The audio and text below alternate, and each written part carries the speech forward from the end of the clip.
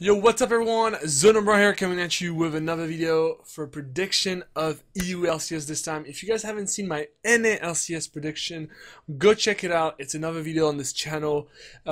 Just so you know guys, EU LCS isn't my strong suit. I want to say, like, I'm not an expert on EU LCS. I've never really been interested in EU LCS. When I was a shoutcaster and analyst, for a French studio, I actually was for the NALCS. Like, I was really into NALCS, and I got recruited because I knew stuff about the NALCS. USS isn't my strong point, so do not bet money on what I'm going to tell you. That's just something I have to tell you because I'm not. I did some research. I've seen like some win rates and what people play and what are the strong points of every team. We're going to talk about the third place match and the first place match as well.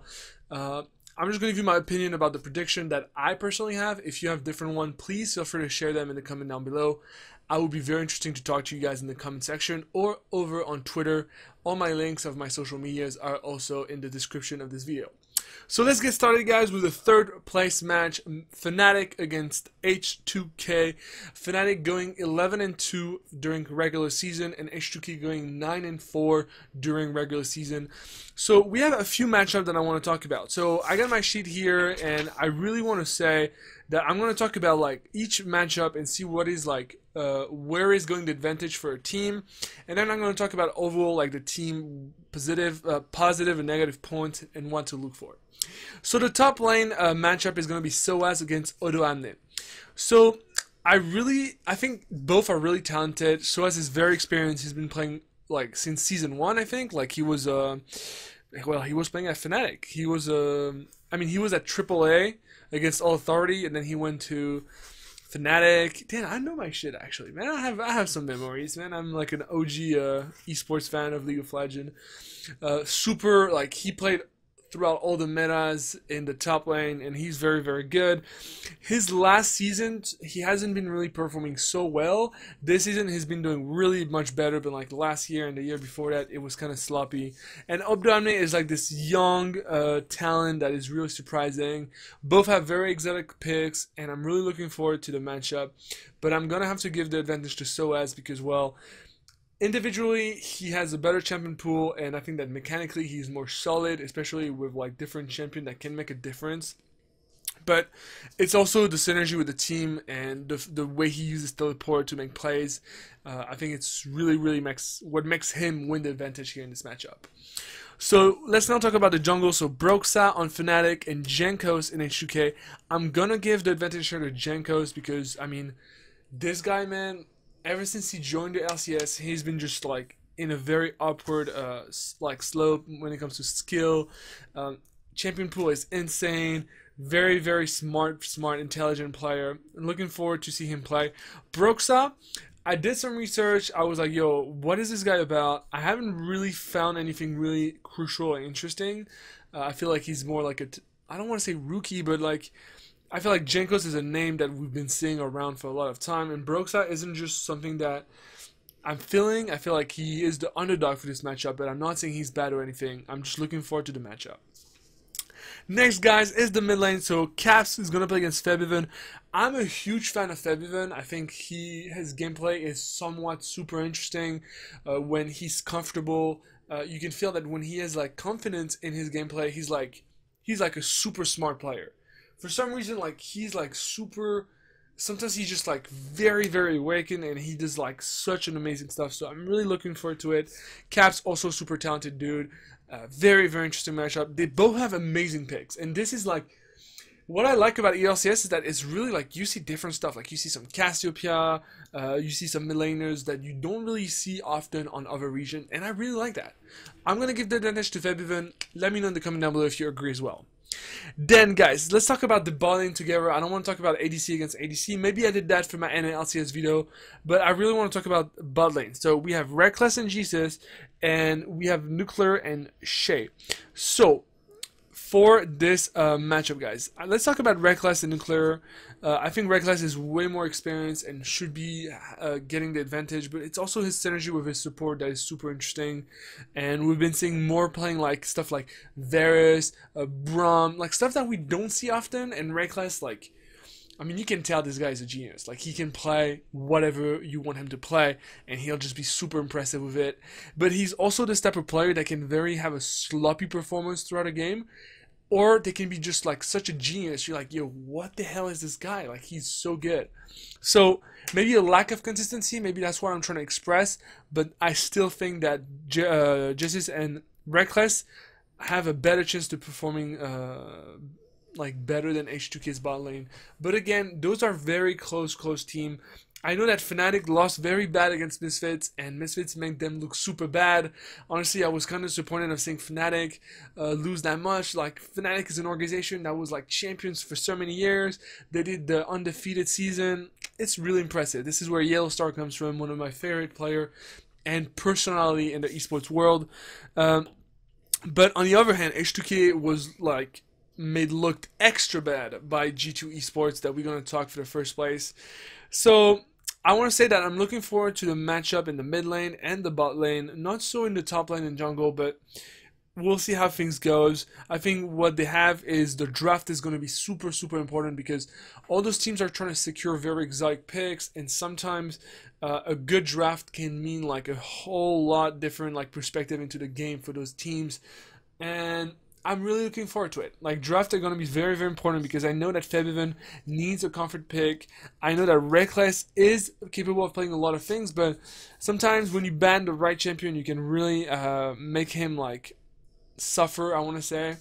And we'll see how it goes. Also, Soaz, like a French player, he is very easily I want to say he gets very easily tilted. Maybe I'm wrong, and I'm not like shooting fire or whatever, but I feel like he is very sensitive to being camped in the top lane, and that can really affect his mood and his performance in the game. So Jenkos, if he starts camping Soaz and Soaz starts to have a hard time in the top lane, he has a hard time coming back. Sometimes it happens, but I feel like sometimes he's the type of player that gets tilted very easily, and he cannot just move past it during the game. So that's it to talk about Fnatic H2k. My prediction is going to be 3-2 for Fnatic. I really can't wait for this matchup. I think it's going to be a very long best of 5 with a lot of like sloppy moves and mistakes and just lack of experience and like very like non-impressive moves. I don't think this is going to be a very entertaining best of 5, in my opinion. Of course, if you have a different one, that's cool too. I think it's going to be a long best of 5, long best of 5, 3-2 for Fnatic. If you agree, or if you have another prediction, let me know in the comment down below, please. Let's move on, guys, to the first place. Misfits against G2 Esports, ladies and gentlemen. Misfits going 6-7 in the regular season, which is super impressive because they came back this playoff super hard, super impressed. And I feel like this is going to play a huge part into my prediction, because I feel like they're pumped. Like, they're pumped. They had a sloppy regular season, and then they managed to go to the finals, to the first place, which can only motivate them to go and like far, and why not taking the first place, right? Against G2 Esports, guys, who went 8 win and 5 loss during regular season. G2 won 3-0 against H2k. And Misfits won 3-1 against Fnatic. I'm reading my notes, guys, just so I have every information to give you guys and I don't do any mistakes.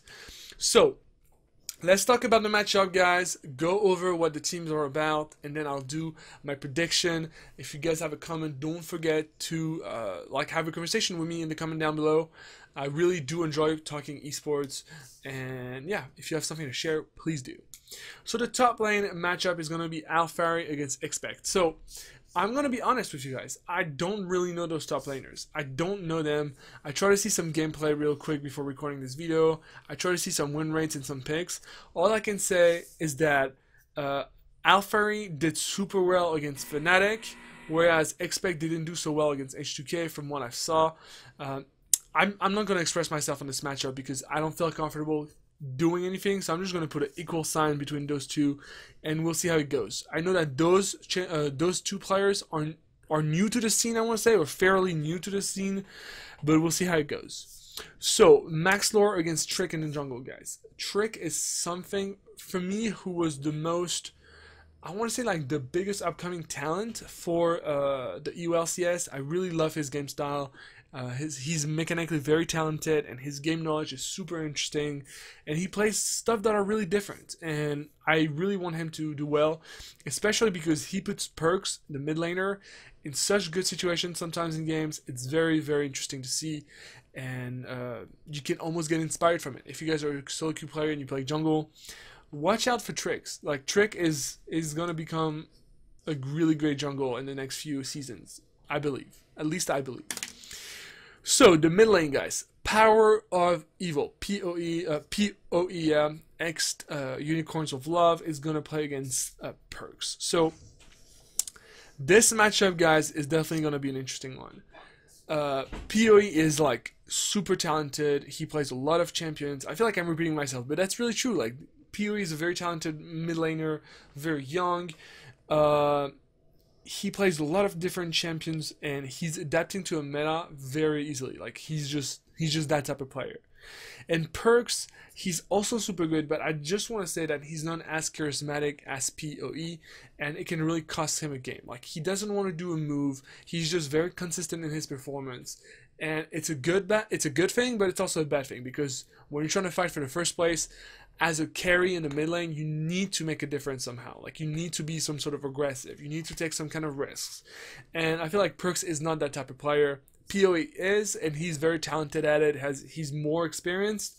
He's been playing like splits with Unicorns of Love, where he performed like to the highest levels. So I'm really looking forward to that. After this, the bot lane, guys, so it's going to be Nsama against Ignore, and against Sven against Missy. So those are two bot lanes that are used to playing with each other. Like, Nsama, Ignore in one side, and Sven's Missy. I think Sven's Missy are having better synergy, but Hansama, I'm going to be like a little bit nationalist. Like, he's French, so I'm going to go for him because he's very talented. He's so young, and it's just so impressive. Like, he's a talent. The one thing I'm scared is that he chokes. And I don't talk about this too much. We don't talk about this too much, but he's very young, and he's going to play against, I think it's 12,000 people. 12,000 people in the Accord Arena in Paris. And this can be extremely intimidating for him because he plays at home. A lot of people are going to be, yo, Hensama, we are in France. We want you to perform. We are French. It's your crowd. You have to do something great. I'm not saying it is going to be stressful for him, but I feel like some people can be stressed from that. Like, it can be a stressful situation when you have so many people coming from you, expecting a lot from you, and it can be intimidating. So I expect him maybe to have like a sloppy first game and then maybe get in the zone after that, but I really hope he really focuses and just let his talent speak. Like, because this kid is like, he's really good, and if you don't know about him, go check out highlights of him, go check out some gameplay, and if you're an ADC, I'm sure you can learn a lot from him. So I will give it to Sven and Missy because they have more experience. They have a really good synergy. I like, my heart says Hansama, but my analytical view says Sven and Missy, so I'm just gonna give the point for the G2 bot lane. So I watched a little bit of the both teams' picks and the history in the EU LCS period, and whereas G2 did a better season, regular season at 8-5 than Misfits that was 6-7, I want to say that Misfits has done so much better. Like, the second half of the split has been like such an impressive performance, such an increase in skill and like level of gameplay than the first half of the season. And I feel like Misfits has acquired so much confidence over the last few weeks, and this could mean a lot of good things for the team going to this finals. They must be pumped, they must be super motivated after a sloppy start of the season, and this can show like a very strong motivation. Misfits looks super good against Fnatic, and that can really scare G2, I want to say. I mean, not scare like that, but you know what I mean. Like, going from a 6-7 regular season to like battling for first place can be super motivating, and you can gain a lot of confidence, and this really impacts the game. After this, guys, they both play a lot of pick. Like, and when I say a lot of pick, I really mean a lot of pick. Like, they don't have a small champion pool. I mean, they're pro gamers, right? So you can't really be a pro gamer with a small champion pool, but they really pick things that are out of the blue. So look forward to draft, look forward to bans, and look forward to what they're gonna do in terms of early game, how they're gonna put PoE versus perks into like a good situation early on. And let's see what they do with the TPs, because I know that Alphari and Expect, which are equally skilled, can do a lot of things with their TPs. Even though I don't know them, I saw that they can do amazing plays, and from what I saw on YouTube, they're really, really talented. So again, guys, I'm not a pro at EU LCS. Those was my prediction with the little research I had the time to do. My prediction here is going to be a 3-1 for esports, G2 esports, because I think that I want to believe in him. I really do. But I really think that Hensama is not going to perform that well due to stress or due to something like that. I wish him all the best. I want him to succeed. But I think that playing against so many people that expect so much from you can have a lot of negative impact, especially because Hensama has experienced like stress from crowds and stuff like this in the past. And I'm just afraid that he won't be able to focus. So I think that maybe G2 is going to take the first 2 games, maybe Misfits are going to take the third one, but G2 is going to close it at the 4th game for 3-1 win against Misfits. So we'll see how this goes, guys. Just to recap, Fnatic will win 3-2 against H2k, which is my prediction, and Misfits will lose 3-1 to G2. Best of luck to everyone. Best of luck to the French player, which are Hensama and Soaz. Wishing you all the best. Those were my predictions. Don't forget to share yours in the comment down below or on Twitter. I'll see you for the next video, guys, tomorrow. Cheers. Yeah, I'm not afraid to say what I want and then be who I want. God on my side, let him be the judge. End of the day, work it and tough. And I think about what the future holds.